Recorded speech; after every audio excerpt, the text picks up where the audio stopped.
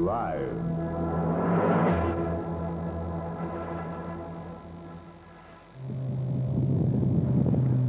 This is the main field chasing down our 4 breakaway riders. The gap then coming down all the time. It's around about 30 seconds now. They're inside the final 32 kilometres to go on this, the Fleche Wallonne. Started in Spa this morning, and we're heading towards Huy, where the riders will finish the 3rd time up that climb, where the question is, can that little breakaway group, which formed not long after we went across the 2nd climb of Huy, can it stay out there against the pressure which is coming on from a large field of riders still in contention? And Lamprey sending up Gonchenkov to drive this one along, and just behind there for the Gavist team, and that's Kengi Alta. See the Gavist begin to pull through at the moment. And this and now Boardman's coming up to the front. Well, nice to see Chris at the front. He's been hovering around the back so far. I think he's recognising now with something like about, 32 kilometres yet to go. That's 20 miles of racing left in front of us, that perhaps he could be in with a shout. We'll see how he goes on that final climb, because that really is one that splits the field. It always did last year, and that was the time last year, though, when we saw the dominance of the Gavist team when they finished in 1st, 2nd and 3rd place. Argentin ran out the victor, Furlan rose 2nd, and Berzin was in 3rd spot, and Bunyo back in 4th. No wonder they're putting the pressure on here. The gap is down to 12 seconds with that group up there in front. Now recognising that their time is up. If you just join us on Eurosport, and this is the Fleche Wallonne, the fellow just tailing off towards the back there, Axel Merckx, the famous son now. He's getting famous anyway, the way he's riding. A very, very famous father is sitting up a little bit. I think he's recognised there's no sense going on. And Sorensen there, together with Den Bakker and Piccoli. Their moment of glory looks like it's over, as this bunch is really eating up the gap between them. The whole thing about cycle racing is, if you're lying, what about 5th, 6th back from the front, you see them just still pedalling, but it's almost like freewheeling. All the work's being done at the front end. If you've got a field this big, it really can hound down a breakaway group of 4 if they really put their mind to, because everybody can do a little bit of turn on the front, then swing back, whereas the 4 men up there who've been away a long time now don't have that sort of shelter from the wind, because they just can't, with only 4 men, persist at the rate at which the chase is coming. But it needs a concerted effort from a team. We've seen Gavist move through now for a long time. When the gap was around about 1 minute, there was no major team having to go on the front. Gavist then, looking for a victory today, have now started to roll this one on. Gonchenkov really has been sent out, the Ukrainian, as the driving force for this one. He's been on the front all the time. The rest behind us have been peeling off to allow him to have some support from behind. But Gonchenkov, if Fondriest gets this one, he better give him a pat on the back when he's finished, because he's been the man that's done most of the work. There, Gonchenkov for Lamprey, ease himself back now. I think, is he going into a gap? He gets a little push on the bum and puts him in again. Poor chap, he's actually riding himself into oblivion here, and he's been pushed back in. There you see at the finish of Huy, the big television camera which is showing up on a screen here for the crowd to watch the action.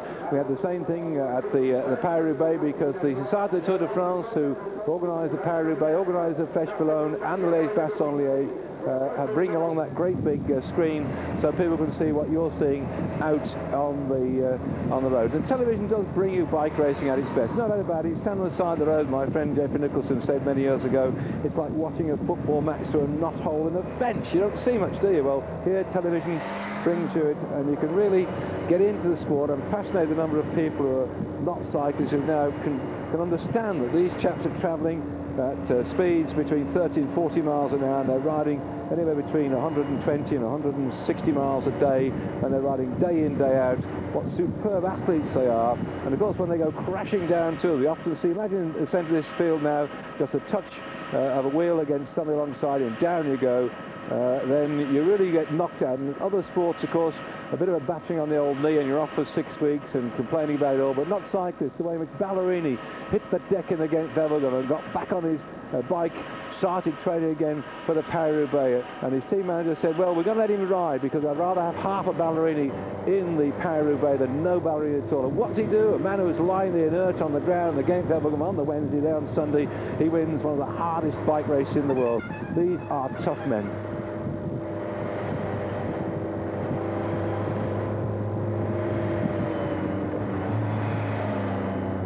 Sorensen at the back, Den Bakker in front. Second from the front, Merckx, and Piccoli leading it round.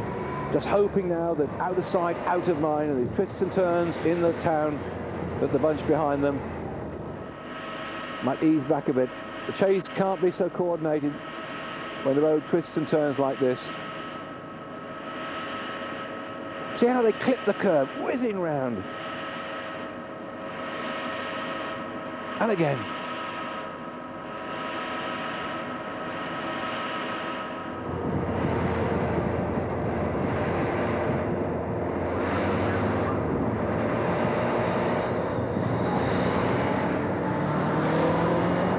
See the anxious looks over the shoulders, they see the motorcycles coming through, and here comes the cavalry, charging along with Gonchenkov on the front still. The Ukrainian, well, if Fondriest wins, it's going to be a large Perrier water for him tonight, I thought. He's really worked himself into ground. This man has not let up at all. He's drifted back maybe fourth from the front, and he's driving on and driving on. He's riding for one man in there. Maurizio Fondriest is the man who won this race in 1993, and his teammate has just now ridden himself into the ground to pull that brake back. That's it, it's all over.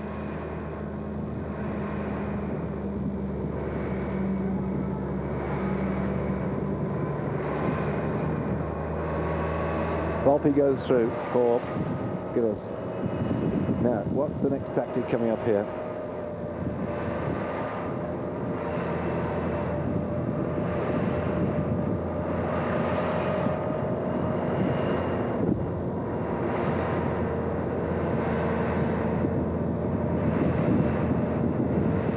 We have to look further back down the field here. See one or two riders begin to move through to see if they can launch themselves off on this climb then of the Bohiso.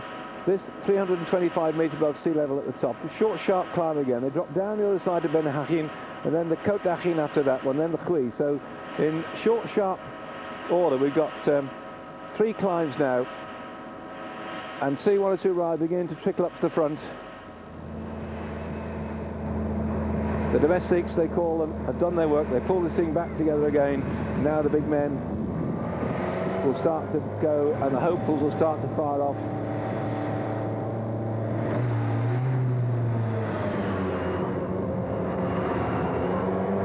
Gasrama trying the hand as they start up there. Francois Simon. Just a quick look at his chainwheel set he went past. He's not riding the unusual chainwheel set which the Casaramas have been riding. I had a good look at it last week. Didn't have a chance to see it today. The Casaramas have got an unusual chainwheel set. It's we've seen oval chainwheel sets before. We've seen the sort of semi-square one that Shimano turned out, and now there's a new version called a harmonic, which they're trying, which seems to be a combination between a square, an oval, and a round chainring. It looked most unusual to me. I'm surprised. They say it actually feels 10% faster. Well, this young lad isn't on one. Here we go. This is where it explodes. Eyes down, looking.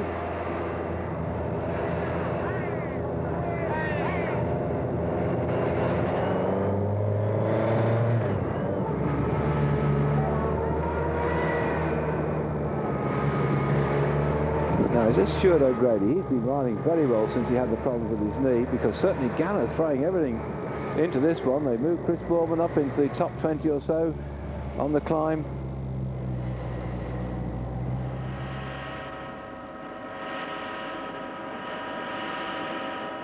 Is Gavis, that rider, just going to sit on it? I think he is.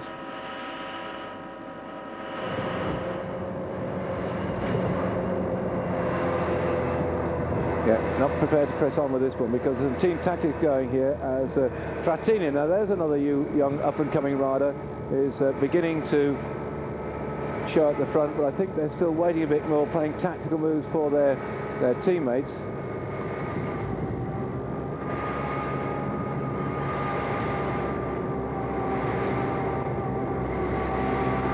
So one's hope of glory for oneself disappears when you've got to just ride on for somebody else. Cedric Vasseur it is for Gan, but Jalabert has launched an attack, and also across there he's been quickly marked. Look at Jalabert on the front now. He made it look so easy, didn't he? The way he took off on the Poggio in the Milan San Remo, he did the same thing. He went up to Fondriest. That's Fondriest on the right side of the screen. Berzin here, number 2 on the left here. So we've now got 3 of the star men that have been waiting and letting their domestics do all the work, and suddenly they start to go. Jalabert on the front in the yellow, then the pale blue of Berzin and the pink and blue of Fondriest. The big men have now come to the front. Look at his face. And Fondriest. They know, these 3 know each other.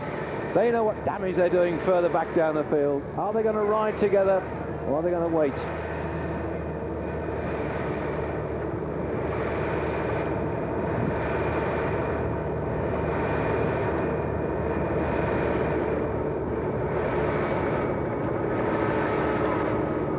Smooth roads helping Fondriest here, that back of his not being buffeted by the cobbles, and like that cartoon I saw it in one of the sports magazine, little devils puncturing tyres and hurting people in the Paris-Roubaix. Not happening now, it's nice and smooth, but the race is still half at 205 kilometres. The threesome at the front, Jalabert, Berzin and Fondriest on this, the Fleche Wallonne, starting Spa this morning, working its way around to Huy. Just Jalabert joining up with them. Well, here's another man who's been looking for a bit of form this year. Very good time trialist, and let's see if he can add some firepower to this one now. The crowd at the finish, watching and waiting. Although it's in Belgium, a lot of the French people will be looking for the French-speaking part of Belgium for success from Jalabert, who's leading on the front at the moment. Jalabert, he's riding up this one as if it's just not hurting him at all. And look at the gap they've got up now. They really have opened this one up. Jalabert looking so comfortable. Something like 9 victories he's had so far this season. Jalabert has been dropped off the back. As I said, he's just searching for the form. It hasn't quite come his way so far. And so we've got Jalabert, Berzin and Fondriest in that order. This really is now a showdown of the top men.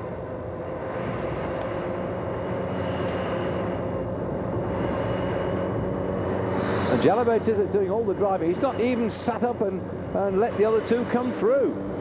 This is showing enormous confidence for a man who, in the Tour de France in Montier, was buried in the tarmac and lost 4 teeth. They had to feed him through a tube. He went down on the rest day to see his teammates, and he could hardly talk to them. He was in such a state. That was in July last year, and July was having lost a little bit of weight from that crash. It certainly helped him, because he was best looked as a sprinter Roman and taking the green points jersey in the Tour de France, but now he's become much more an all-rounder. Winner of the opening World Cup race of the year, the Milan-San Remo, when he screwed Fondriest, who's now just ahead of him.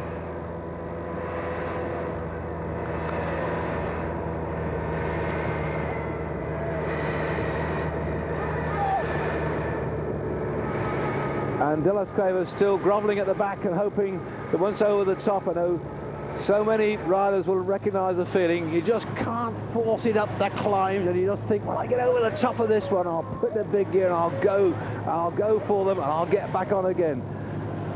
And you just have to stay there. You have to hope. You have to just get over the top and stay within a sight of that little group in front.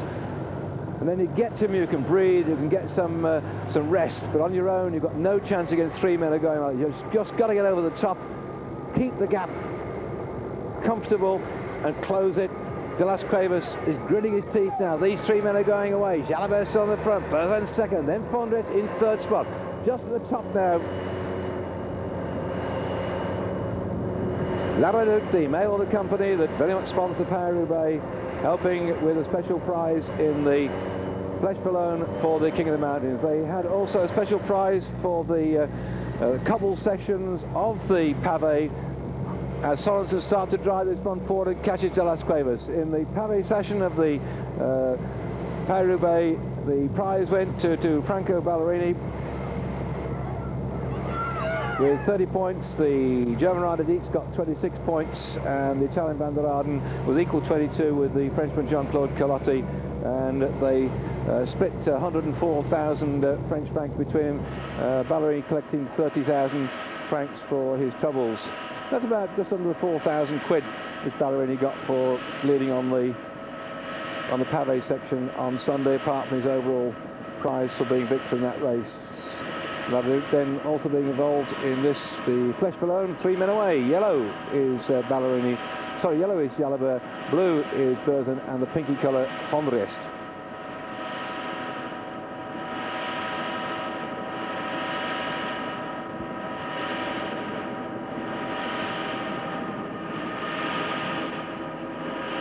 There's 10 riders chasing them down, and here they are. That's your second group on your screen now.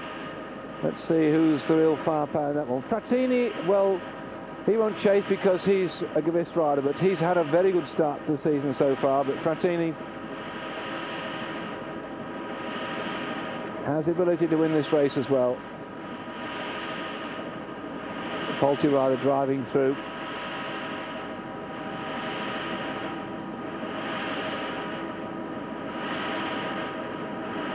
And these are our 3 leaders. Well, as far as Fondriest is concerned, victor in 1993. If he can get this one, that's going to be showing the Italian domination in the Fleche Wallonne, because Argentin won it in 1990, again in 1991. Furlan took it in 92. Fondriest won it in 93. Argentin won it last year in 94. The Italians have won the races over the last 5 years, and they've got another man in this breakaway group at the moment. The Italians in the Fleche Wallonne, a total of 12 victories. Are they going to get it again this year? Last figure I saw, the Italians had won up to Sunday, so in fact you can put one more in there. 62 races have been won by Italians and 61 by other nationalities, as at up to Sunday. Let's see who's going to get this one. That's this year's score.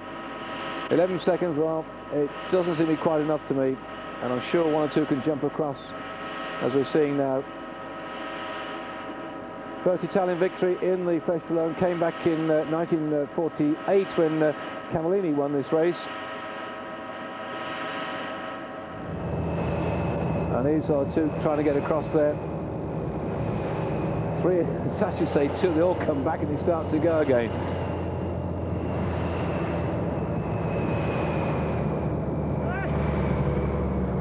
Are they going to persist with this one?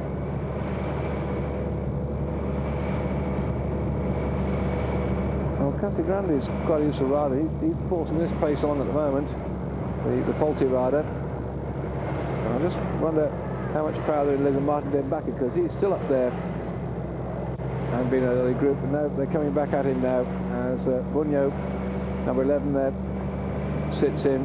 Now there's a likely character. Here we are. This is the frites and mayonnaise, by the way, the speciality of this part of the world. Yes, she had a little right smile with that one. Always when I'm out on races, I end up with them cold by the time we finish. Still Berzin on the front, then Fondriest going through, then Jalabert. The last French victory was back in 1987 when Leclerc won it. The French have had just 6 victories so far, so the whole of France will be holding its breath for the rider in the yellow colours, the Once rider. We've not had a Russian rider win this race, so that could be the first time ever if he stays away with that little group. But 2, 4, 6, 8, 10, 12. This looks to me as if we've got a pretty significant chase going on now.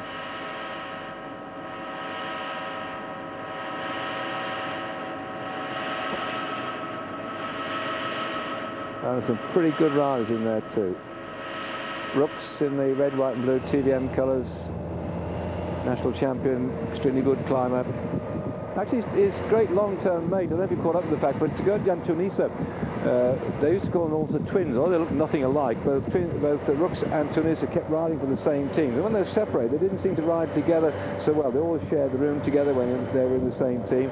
Well, Tunisa now, at something like 32 years of age, has had all sorts of breathing problems since the Tour Mediterranean on this year, and he's had lots of checkups, but they can't resolve the problem. So Jan Tunisa, past winner of the King of the Mountains jersey in the Tour de France, has decided enough's enough, and he's retired from the scene.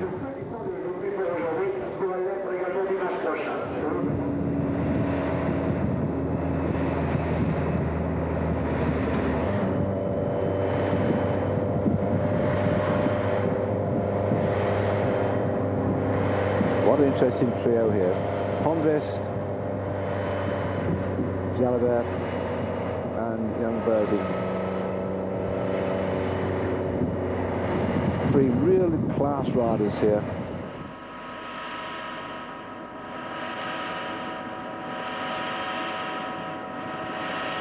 But a gap only 12 seconds. They really are, between the three of them, obviously tempting Providence to stay away like this, but the normal tactics of people of this quality is to wait for their teammates to come up with that short gap. They're still prepared to make the legs hurt behind, and you can see here that the concentration that the crowd have got upon the fact that that gap is hovering around about, what, 12, 15 seconds or so with these three riders here and coming up to this climb. That will certainly help them. The 9th of the 10th climb today, and this one, as we go over the Côte d'Argent, just 317 metres above sea level. The bottom of the Ben Hagen is 164 metres, so they've got about 150 metres of climb. About 350 feet or so is the climb that they've got to the actual where they go up. It's not going to be that bad, but when you're racing for the thick end of 200 kilometres, and you're racing up all the season you've got now, then they can be very testing, and that's just a useful little gap they've still got. But on a short, sharp climb like this, somebody who's prepared to sprint up the hill might well just be able to close that gap and go across. And let's wait and see what happens.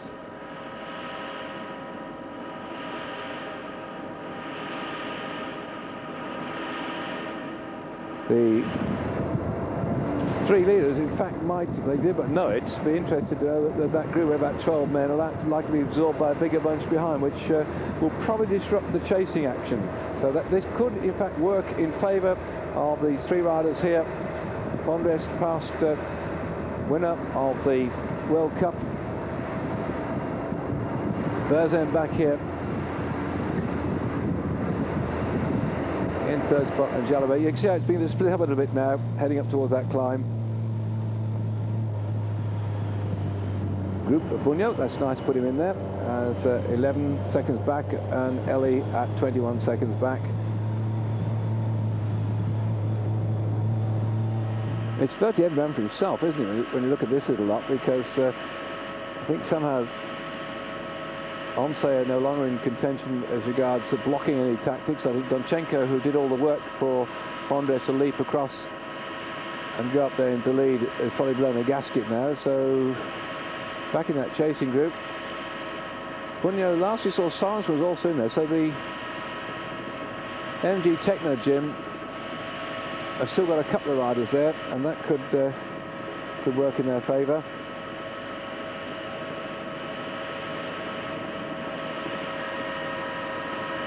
Jalabert takes him round first.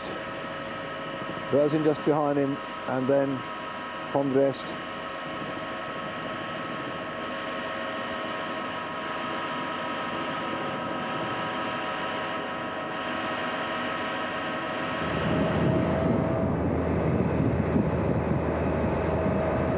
Now he's looking back at his shoulder. These straight stretches, certainly well and truly in sight of the chasing group.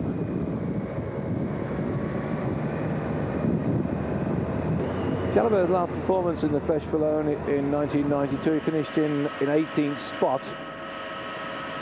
Berzin, when he rode last year in this race, when the Gewiss team dominated, finished in 3rd spot.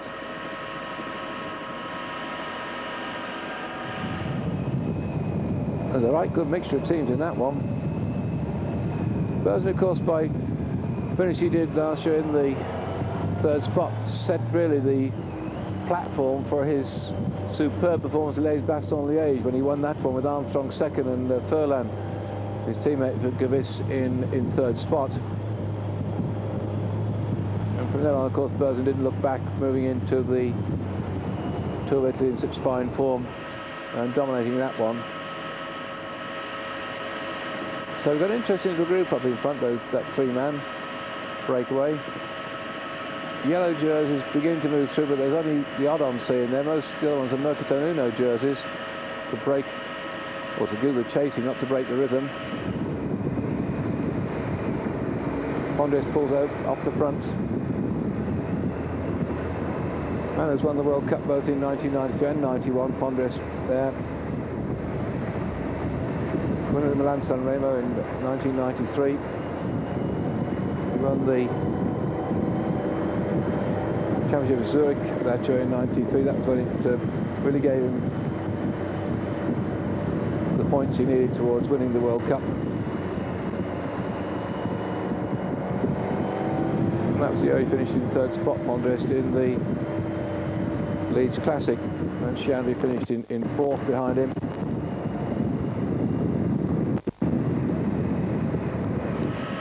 When Michael Fondriest was world champion after Steve Bauer, and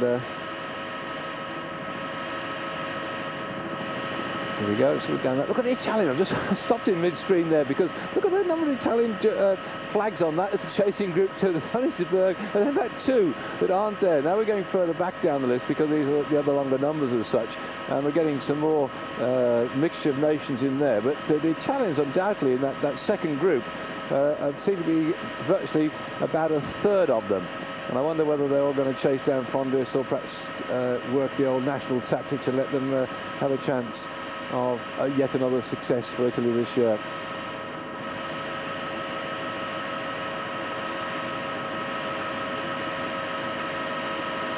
I say when Fondriest won the World Championship, when Bauer and Croquillon crashed, everybody said that it was a bit of a fluke, but he's shown since then consistency in winning so many of the major events.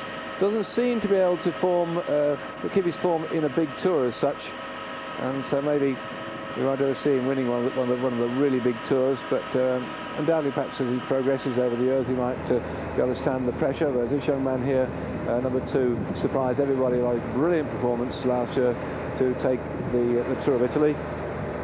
There he goes moving through. Fondriest, such an elegant, stylish rider. Any young lad watching this programme right now, if you just watch, in fact, all these riders, Jalabert might be a bit straight-armed, and perhaps not quite as relaxed as the other 2. But if you look at Berzin and Fondriest, you'll see 2 riders with beautiful positions on the bikes. They're so relaxed.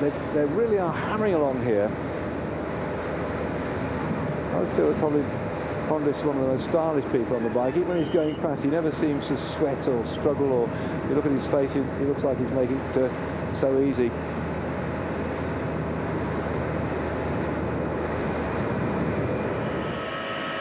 Yeah, on the right-hand side of the screen, they cover 187 kilometres, 17.8 kilometres to go. Coming up then towards some 10 miles left in this race.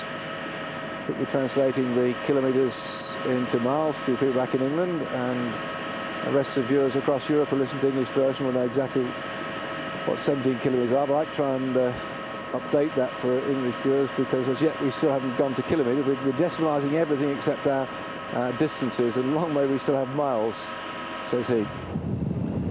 Now then, the hammers come down, a bit of concerted chasing coming on here. I thought we might see something in the way of that, because MG have just put Nicola Loda on the front, and Bunyo looking back to see where perhaps Sorensen has got to. They've got 3 men here, at least here. There we are. In fact, they've got another one here as Rebellin for MG goes through. They're setting this one up, I think, for Bunyo. The way they're riding now looks to me like they're going to sacrifice themselves. Sorensen tried to get away earlier on, but as Ellie comes through now, there is Bunyo lying 3rd in the string. Now we know he can climb well, but look who's marking then. Frattini, number 5 for the Gavis team, sat just on the wheel. So the 3 MGs have got to sit there. Look at them, they're on screen now. Hey, yes, here we are. Look, we're on screen. And so just about some 10 kilometres yet for this race heading into Huy. It's south west by Maastricht. If you come down from Maastricht through Liège down to Huy, that's where the finish is at the moment. That big river we've just been looking at with the river Maas, and the town of Huy just on the edge of the Maas, in this the Ardennes part of Belgium.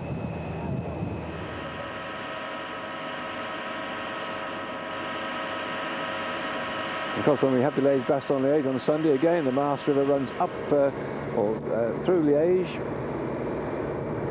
Honestly, I'm pretty certain to the Rhine, the Maas. It ends up in the Rhine, tips out its water out into the North Sea eventually. coming up as it does do from Fleche Wallonne, Namur, through Huy, up through Liège, Maastricht, the Maas heading right up. That's because Maastricht gets its name from. And the start of the Maas way down towards the Sambre-Meuse area, just southwest of Fleche Wallonne. No crocodiles in that river.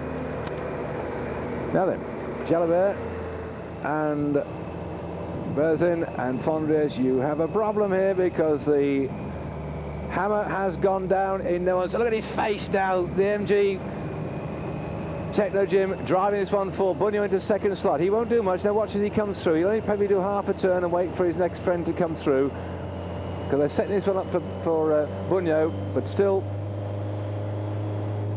Elliott is. As they look down this lovely wooded part of the world, they come out from the Maas, head up towards Huy. The final climb, the third time up Huy. They went 4 times up it last year.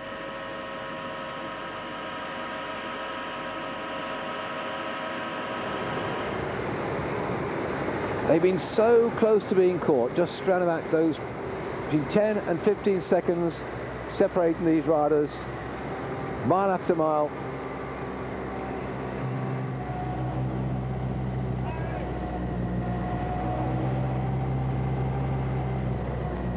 MG Techno Jim still driving this one forward, but Gavis put a man in there. I think it might be Frattini. He's just moved in to second spot. And well, this instructions coming up, you see, and what's going on at the front. The Gavis team manager telling his riders what to do. So Emmanuel Bombini for Gavis just had his moment there, as Bunyo it is, after his 2 teammates have really done all they can. They've now peeled off the front and they've dropped the neutral service car in between, so that says to me, in fact, the gap is beginning to grow a little bit. Once are not going to chase this one down. Lamper are not going to chase this one down. Gavis are not going to chase this one down. As Jean-Mi Leblanc, standing up in that red car behind, observes the action of these 3 great star riders. Still, can they be caught on the final run-in to finish at Huy?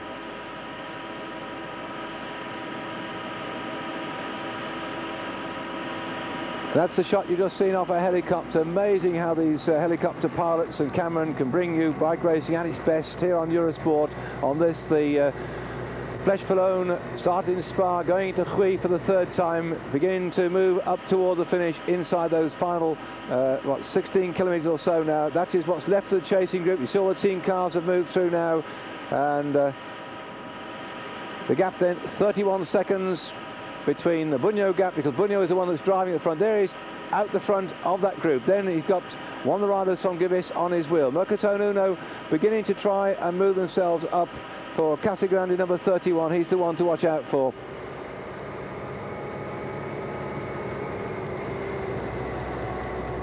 They look so unconcerned, but still that gap 31 seconds. He's looking more comfortable now. At one time, just 10 seconds separated, then he went to 15, then 12, then back to 10.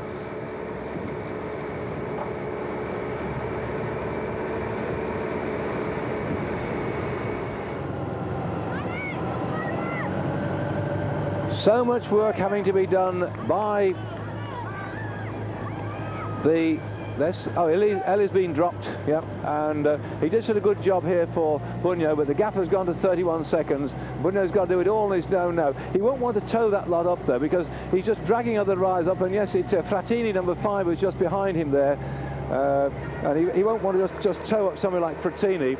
He's got to wait for somebody else to come through, and at the moment nobody else is showing that they're interested at all in going after this group here. Are they going to stick together to the finish? Are we going to find them sprinting it out up that uphill finish?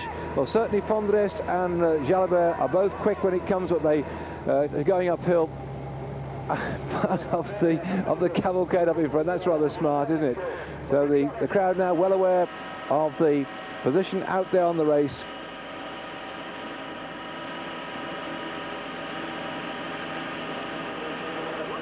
Oh, look, we have freaks on telly.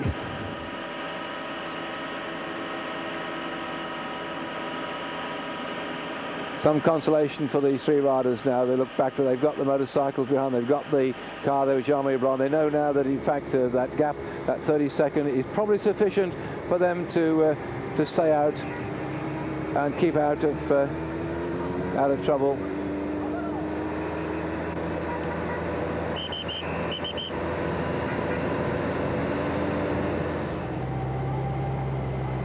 So who out of this little lot can do something about that? We've seen Bunyo try to do it. He just didn't have enough power to fire away. So perhaps they're all now riding for fourth spot. It just isn't there in anybody's legs enough of the power. That's a Kodahin. Less than 10 kilometres to go. The rider we saw in the red, white and green colours, the national champion of Italy, by the Brescia, that's Provenzano, but he was sitting at the back. As Berzin looks over his shoulder, and so does Jalabert. Just imagine that. We've got less than 10 kilometres to go. They've got the climb of the Huy yet to come. The gap is still about 30 seconds. Can anybody go across that gap? They're riding so smoothly at the front. And Bunyo's been doing all the work. He's just driving on. He looks over his shoulder. Well, with all due respect to the career rider coming through at the moment, he doesn't have the power, say, of something like Claudio Chiappucci, who's gone off down to ride the Tour of Aragon. Rooks there, in the old days, the red, white and blue colours, the national champion of Belgium, of Holland, should be able to do something. But the one man who should go through now, Casagrande, number 31, with his Polti rider now, it looks like there may be a chance of him having a little go. So Casagrande in the yellow has to start driving this one. We look there at number 5, Frattini in the blue colours. He's not going to do anything then because he's a Givis rider. There just doesn't seem to be enough firepower in that chasing group to do anything about it. They've let Bunyo do a lot of work to sap his strength when he comes to that climb, but can Casagrande launch an attack and go across the gap? They're keeping the speed nice and tidy. Not relenting at all, these three on the front.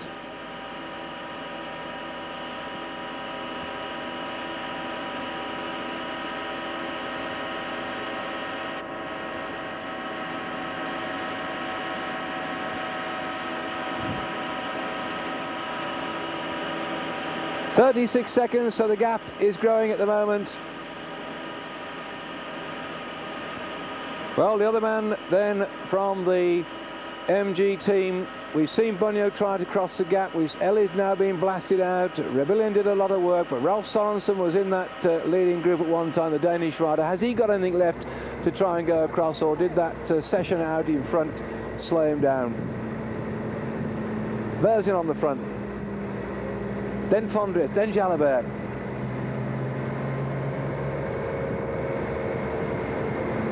Now these two we're looking at now finish in the reverse order in the Milan-San Remo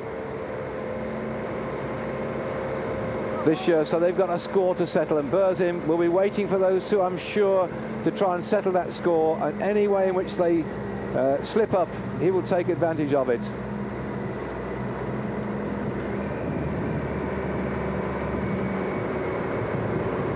They could play into Berzin's hand in the blue jersey there, the enmity, if you can use the word enmity, because I can't think that Fondriest or Jalabert have any personal enmity. They're two nice blokes, but certainly they've got a score to settle here. Berzin coming into this race now with the mileage he put in, the Tour of the Pays Basque when he finished in fourth spot in his legs. So many of these riders have been riding special tours just to get themselves in good order for the big battles yet to come.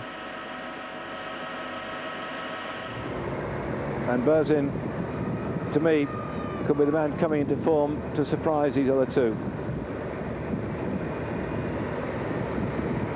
Jalabert, winner of the Pyrenees earlier this year, started his season last year in tremendous form too, dominating the Tour of Spain, which has now been moved back to the back end of the year. But Jalabert winning something like 9 races so far this season, and he certainly showed in the Criterium International when he won the first stage with Berzin in second spot and Bobrick third. Then Jalabert on stage 2 that day was overall victor. And let's look back then. I was saying how much the Italians have dominated since 1990. Claude Croquillon, the last Belgian to win this race in 1989, and Jean-Claude Leclerc in 1987 was the last Frenchman. You saw there the name of Laurent Fignon, co-commentator for the French side of Eurosport, the winner the year before that. I think rather interesting, I discovered that Laurent Fignon plays a saxophone. Now there's a piece of useless information to you, but he bought it in 1992 in Chicago, and surprised Yanni Buño, we just seen on the Tour of Mexico, by actually playing Happy Birthday to you. So Mr. Buño will be aware of Mr. Fignon's saxophone playing ability. In fact, I think they're trying to form a trio at the moment. Saxophone player Fignon with Jean-Marie Leblanc, who also plays the saxophone, and we have Philippe Soudra, who's good on the clarinet all the other way around, but certainly the cyclists or cycling supporters have interest in wind instruments for some reason. Hello, things are beginning to change, and is this a mad action from the front, or we like to see somebody going across it? Gianetti and Polsi at the moment. We saw him move up to Casagrande. But Casagrande couldn't hold his wheel, so he dropped off on his own, but the gap's something like 40-odd seconds. In the Criterium International, which we had on television, the way in which Jalabert took that stage up the climb, and there we see quickly, we had a quick look at Bernard Hinault, by the way. Jalabert beat Bobrick on the climb then, with Frattini into third spot, and in the time trial, although Pascal Lance won that, Berzin was in second spot, but Jalabert finished third. Jalabert being showing very good time trialing performances against Berzin, who is also an extremely quick time trial. There on the left-hand side of the screen is Bernard Hinault, one of the members of this Society of Tour de France, on the organisation side of this race. Also occupied the position of course director, I'd like to call him that, on Sean Kelly's farewell race. He sat in the car all the way through, and the rest of us had to grovel on our bikes. But there we are, Berzin on the front.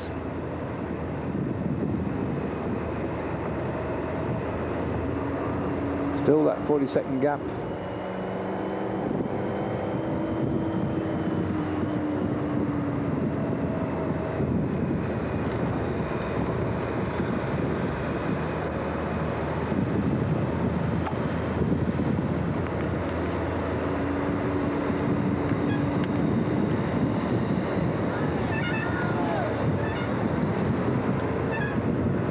Well, you can see on his screen then, that's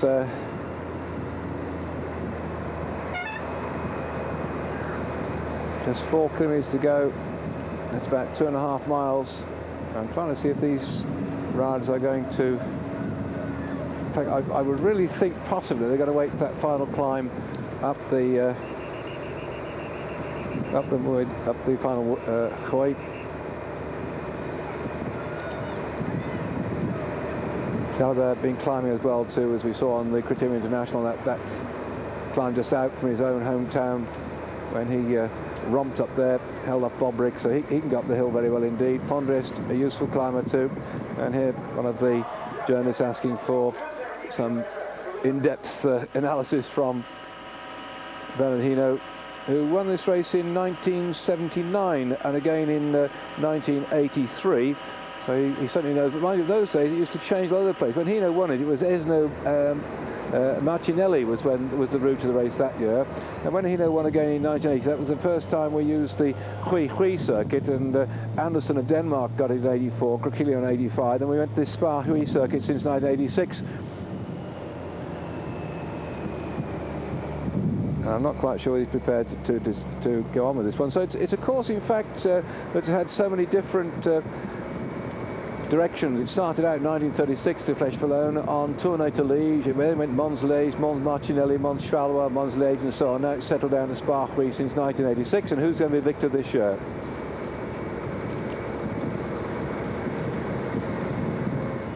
Well, they certainly are firing off the front of this one, but I think perhaps they might have left themselves a little bit too late in their attempts to close down that breakaway group up in front. Those three very, very strong riders indeed. There's some good quality talent here, but they might still be riding in for 4th place. Number 31, the one I thought might do something about it, Francesco Casagrande, Mercato Nuno. And who's gone down the road? Well, we certainly saw the Polti man off in opposite. There's Rooks with an unusual humpback style.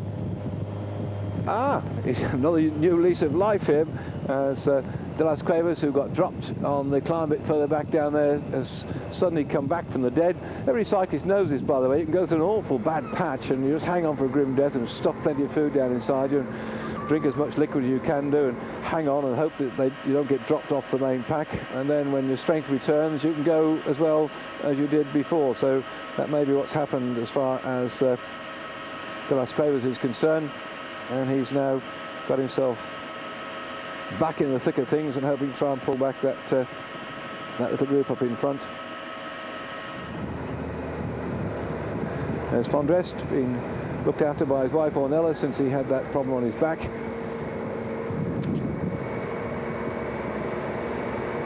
And now showing no signs of that one, but Fondriest still smarting from the fact that he got beaten there by Jalabert just behind him. In fact, he has happy memories of the day when he won the Milan-San Remo in 1993, did Fondriest, because that was the day that his daughter was born as well. But a bit of disappointment this last year when Jalabert popped him at the post.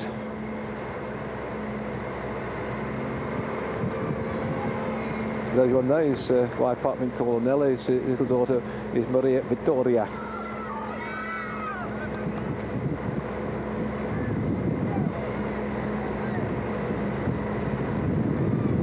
Berzin going through, and that little lad looks very punchy and very sharp indeed. And for a man who was a World Amateur Pursuit champion and a member of the Russian World Amateur Team time trial team way back in 1990, he knows how to roll pretty quickly.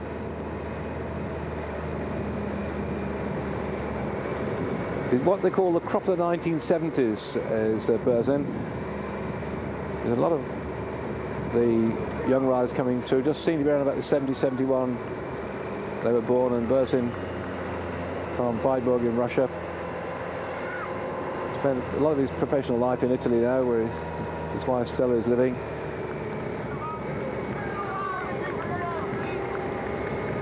Winner of 3 stages in the Giro d'Italia last year when he won it overall. And the British followers of the sport, by the way, remember Berzin in the Kellogg's Pro Tour in Swansea, Constitution Hill, which is it's just like a wall of pave, as bad as anything you'll see out here in Belgium or France. That was the one he romped up there, and at one time he was 5 minutes clear of the main field, and at that time he was raced in on the road. That's the first time I really noticed him, although of course having noted him way back as World Amateur Pursuit champion, he jumped into being a very good man when it comes to climbing up the little short, sharp hills. So, for a man who started out at 14 years of age in the St. Petersburg track school, he turned into a jolly good climber. That's him on the front at the moment. So is Berzin going to rocket up this one? He has the power to do it, as Jalabert is on his wheel in the yellow on the right-hand side, and Fondriest. Berzin might want to let these two sort out their differences. They're on the climb up the Huy for the final time in this Fleche Wallonne.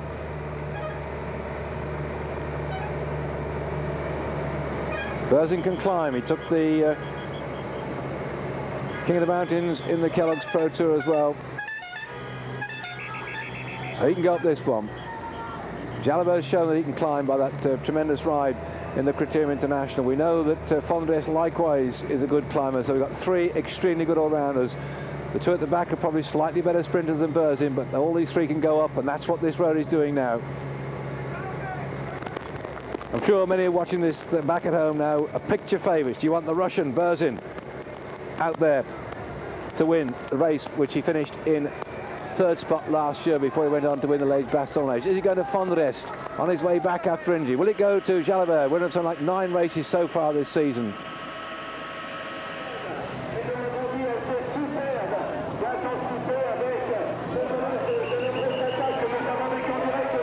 The punchy style of Berzin on the front, Fondriest lying 2nd, Jalabert 3rd.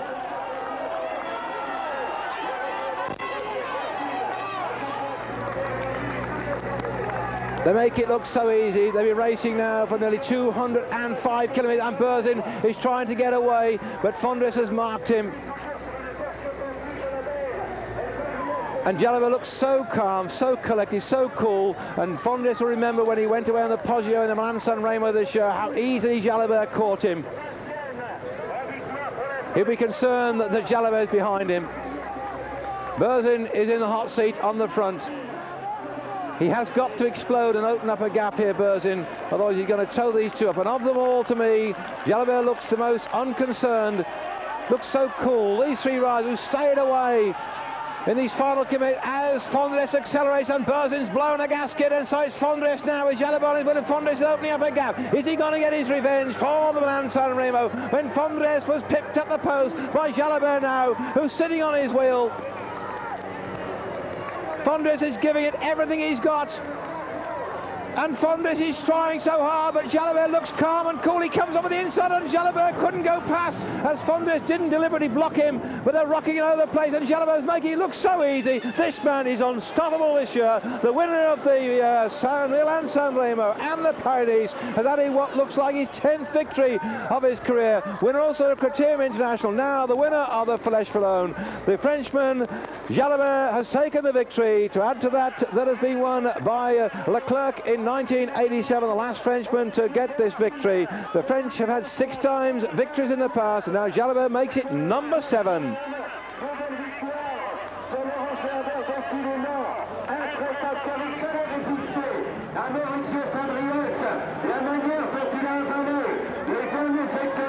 Grande here, following on.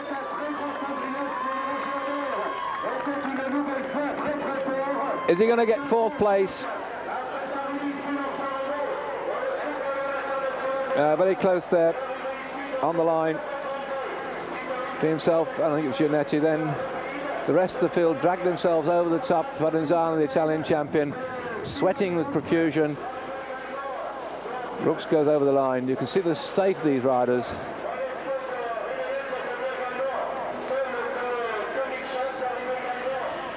So confirmation of the top 5 are picked out for you. Rebellion finished in 6th spot, Lensberg 7th, and Frattini in 8th. A man, says he, tapping the side of his nose, watch out for in the Liège, Baston Liège. He had to ride today for his teammate Evgeny Berzin, but if you want to put a long shot on the bookies, nip down and have a go at Frattini, says he.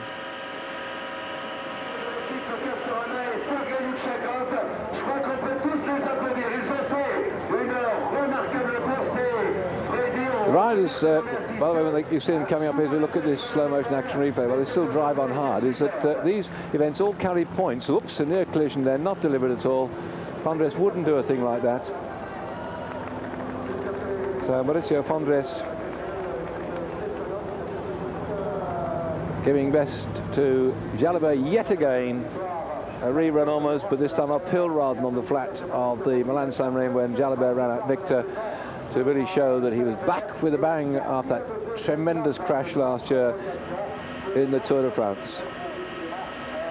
Huy has seen some interesting finishes in the Tour, in the Fleche Wallonne over the years, and here, Seagulls at play. And there we are. So that's the rostrum, that's the riders, not the Seagulls. Fondriest in 2nd place behind Jalabert, Berzin 3rd.